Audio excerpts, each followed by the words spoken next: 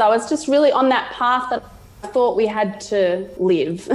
You know, get conditioned, try and get your best marks, get the best job. I got myself a job in one of the top 4 law firms and was trying to tick all these boxes, right? And I found myself overworked, over-functioning, and nothing left for myself, and trying to still be this present mum. But I felt like I just couldn't do anything properly or well, and my health was really suffering. I was constantly getting sick. I would be getting tonsillitis after tonsillitis. My pelvis, I had a problem there. Couldn't walk it sometimes. I literally couldn't walk.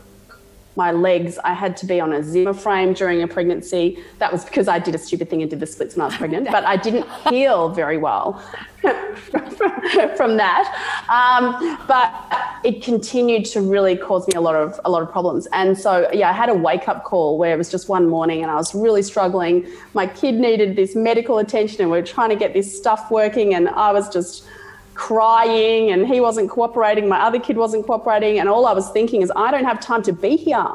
I have got to be back at work, and I've got people in my team and we've got deadlines and I've got to get all this stuff done. And it was just like, I just got this slap from the universe, like, what are you doing? What are you doing? Wake up. And I was just this messy, crying kind of person. And I was like, that's it. All right, that's it. I've got to get back to connect with myself, because I'd always been interested in spirituality. I'd read a lot. I'd already done my Qigong training at that point and done some kinesiology and Reiki, and I'd always read about this stuff, but I wasn't walking the talk, and I'd forgotten my way. I'd fallen off the path. So I just was falling off path, and I got back in touch with my journaling, meditation. I'd done Vipassana meditation, but in busy life, we just get distracted. And I just wasn't doing it in my daily life, hence the overwhelm. And so I got back in touch with that, and I went actually to a shaking meditation class with one of my best friends, Janie Martino, and we were shaking around and just dancing about, and I was having fun, and I had this unbelievable experience. Nothing that I'd ever had before, where my body started to move around by itself.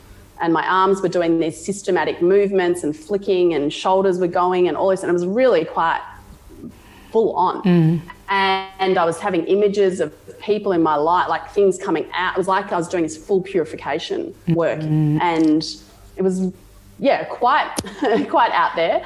And so then over the coming weeks, what I experienced was similar things, but I'd just be at my desk and my arms would start flicking about by themselves, and I was having to like pull them in and so, oh hi, like pretending I'm waving at people. And over the coming weeks, I just had more and more things. Things were moving around. My body was moving around without me doing it, and I was a little bit kind of scared. I thought I'm being taken over by something. I wasn't, but equally I was calm, and that culminated in the washing line experience, which was in March 2012, when it was just a normal day. I'm just hanging out the washing, Hills Hoist in Melbourne, and suddenly I have this experience where my voice starts talking to me, but I'm not controlling it. And I have these sounds coming through my voice, and this kind of washed over with this energy, and this voice starts using my voice saying, I am, I am, I am, I am. And it's like probably 30 times, just I am, I am. And then finally comes through Goenga.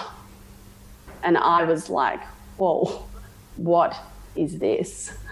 And Goenga, who describes himself as my father spirit guide, since in later conversations explained that he was what's called an ascended master, explained that his role was to help me to remember who I am, who I truly am, and to help others to remember who they are, who they truly are, and to help people specifically around energy, the laws of energy. I don't know if he used that language, the laws of energy. And I can't remember exactly what else he shared, but it was basically just some key things that have brought me the most peace, which is that we are magnificent spiritual beings. We are eternal. We never die. and we are here on this planet for a purpose. And so I had that experience, which was really out there, and then over the coming weeks I had a number of other experiences like that with other guides coming through, different personalities, different names, different mannerisms.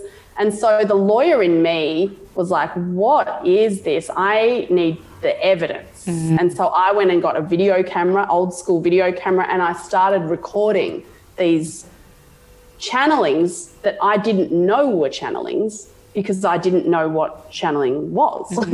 I'd only seen Ghost, the movie Ghost with Whoopi Goldberg, where that's all I'd seen. I'd never seen anyone channel. I didn't know this was a thing. It was something that was possible for humans to communicate with dimensions beyond our planet. So, yeah, over the coming weeks, I had more and more experiences like that. And for 6 years, I shared this information with about 6 trusted, close people.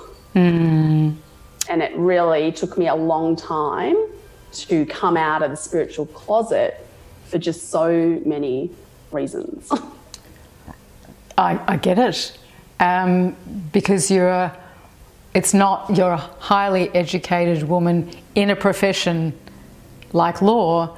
And this was even when I think 2012, so that's 8 years ago, things were very different. You know, things have come along so much. There's a lot more acceptance and openness and desire to, and also like there's more of a knowing and awakening that there is something greater. Yes. So what I love that the purpose was to actually connect you to who you truly are. And so do you think that we are all truly the same? Ultimately, at the ultimate level, my understanding, and also I also want to say, the legal disclaimer part of me for your viewers is I'm just sharing what I know to be true for me. So in sharing this, I also, want to put my legal disclaimer on things, which is that I'm just sharing my knowing and my experience and what I believe to be true. But for everyone, I always want people to be their own scientists. And for your viewers, like to try things on with what I'm sharing. And does that feel good? Does that feel true in your bones, right? So ultimately, in answer to your question, I know for me that we are all one collective energy. However, we are appearing separate or separated in individualized form on this planet right now as learning opportunities for us to see different things in different people and have different experiences and have all these different various aspects of our one self separated out. And an analogy that came to me in the shower the other day was, it's like a bar of chocolate and you can see all the little squares of chocolate and they look individualized and you snap them off and you can separate them. But if you warm them up, like if you heat up our vibration, if we really increase our vibration to a level that's closer to our truest form, then we all just melt into this delicious oozy liquid together.